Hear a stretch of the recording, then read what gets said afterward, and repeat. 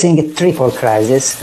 All these three crises are actually connected. Climate change, the ocean crisis, biodiversity on land, they're all connected because the planet is one single interconnected ecosystem. So any pressure on any Earth system will reflect on the rest. China has already played an incredibly important role until now, particularly in climate change. Of course, China has really helped the world to bring down the price of particularly solar energy by investing massively in that sector.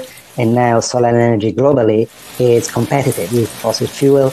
But also China has agreed to be net zero by 2060, and that's a big commitment, and we hope that could also increase over time. All these are very, very significant moves from China. We are also expecting China to play a leadership role in the Convention on Biological Diversity.